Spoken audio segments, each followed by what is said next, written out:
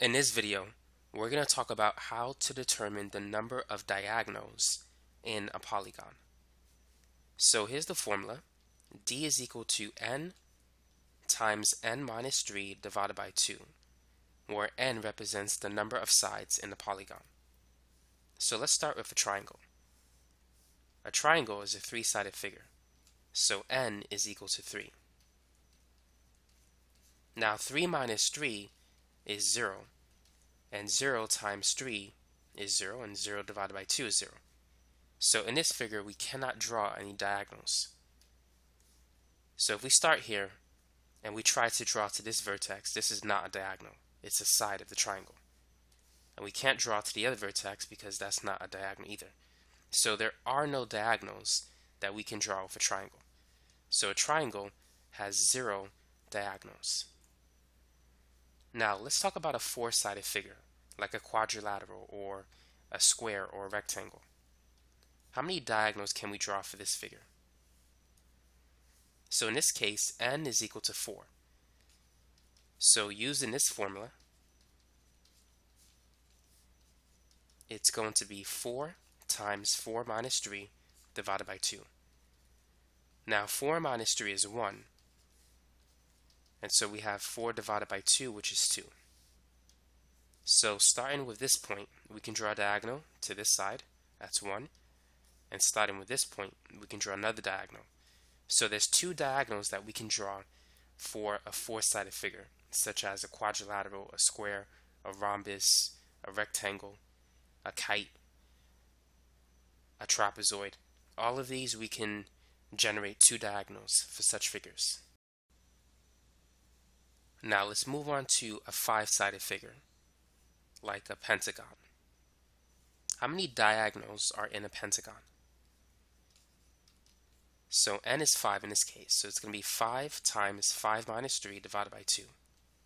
5 minus 3 is 2, and so we could cancel the 2's, and there should be 5 diagonals that we can draw. So let's start with this point. We can draw one here. We could also draw one here. That's 2. Now let's start with this one.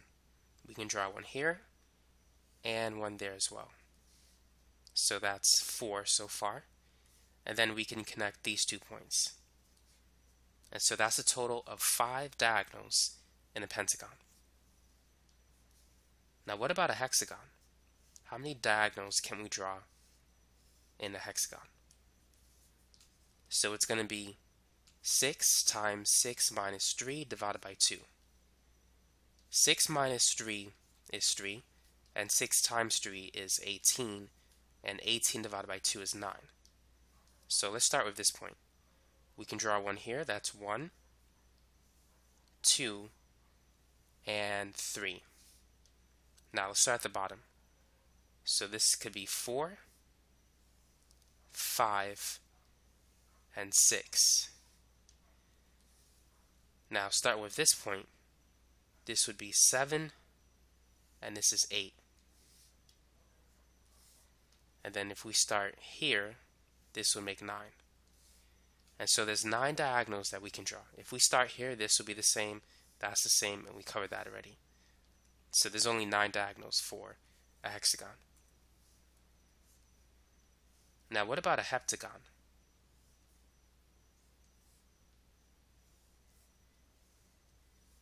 In this case, it's going to be 7 times 7 minus 3 divided by 2. Now 7 minus 3 is 4. And 7 times 4 is 28. 28 divided by 2 is 14. So let's see if we can draw 14 diagonals. So this is 1, 2, 3, and 4. Now let's start with this point. 5, 6, 7, 8. Now let's move on here. 9, 10, 11. Now if we start with this point, this is 12, that's 13, and the last one, this is 14. So 14 diagonals in a heptagon. Now let's try an octagon.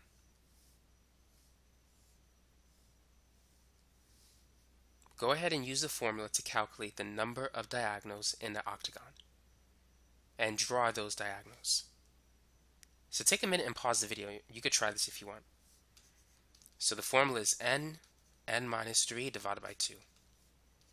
So for our octagon, n is 8. There are 8 sides. So it's 8 times 8 minus 3 divided by 2. 8 minus 3 is 5. And 8 times 5 is 40.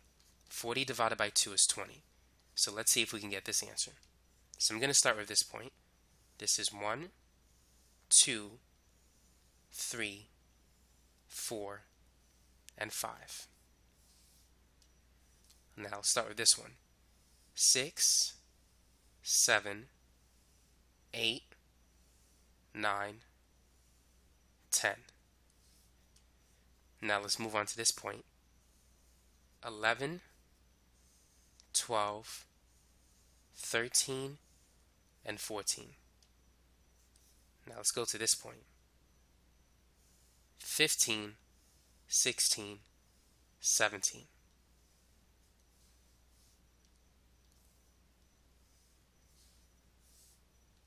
So now that we have 17, let's start here. This is going to be 18 and 19. The last one is this one, from here to here. That makes 20. And so that's how you can show the 20 diagonals in an octagon. Now let's work on an example problem. A regular polygon contains 35 diagonals. What type of polygon is it? In order to determine the type of polygon, we need to calculate the number of sides that this polygon contains. So let's use this formula. D is equal to n times n minus 3 divided by 2. Now we have the value of D. This particular polygon has 35 diagonals. So what we need to do is calculate the value of n. So let's begin by multiplying both sides by 2. Because 2 divided by 2 is 1. And so the 2's will cancel on the right side. And 2 times 35 is 70. So 70 is equal to n times n minus 3. Now, what do you think we need to do at this point? At this point, it's basically an algebra problem. We need to distribute n. So n times n is n squared. And then n times negative 3 is negative 3n. Now, in order to solve for n, we need to realize that we have a quadratic expression. So let's take the 70 and move it to the other side. It's positive on the left, but it's going to be negative on the right. So 0 is equal to n squared minus 3n minus 70. Now, what we need to do is we need to factor this expression in order to solve for the value of n. We could use the quadratic formula, but that's going to be a lot of extra work, and I think it's easier to factor it. So what two numbers multiply to the constant term negative 70, but add to the middle coefficient negative 3? Well, 70 is 10 times 7.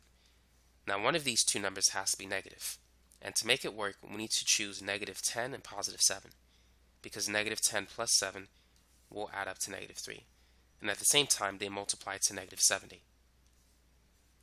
So to factor, it's going to be n minus 10 times n plus 7. So now we need to set each factor equal to 0. So n minus 10 is equal to 0 and n plus 7 is equal to 0. So for this one, we need to add 10 to both sides. So n is equal to positive 10, and here we need to subtract both sides by 7. Now we can't have a negative number of sides. So this answer is just not right. So the correct answer is 10. So we have a polygon with 10 sides. What is the name of such a polygon? A polygon with 10 sides is a decagon. And so that's the answer for part A. Part B. What is the sum of all of the interior angles of the polygon? A simple equation to get that answer is this one. It's n minus 2 times 180. So n is 10, and so 10 minus 2 is 8. So we need to multiply 8 by 180.